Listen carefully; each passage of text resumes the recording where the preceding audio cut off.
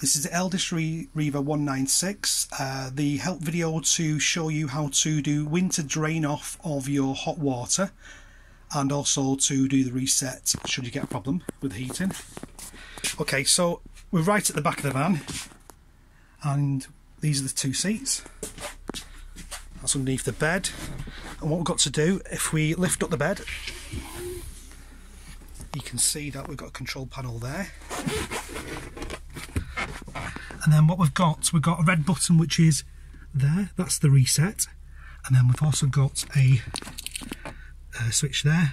And what we'll do in the winter time, we would simply go like this, and then that lets all the water out. Pretty straightforward.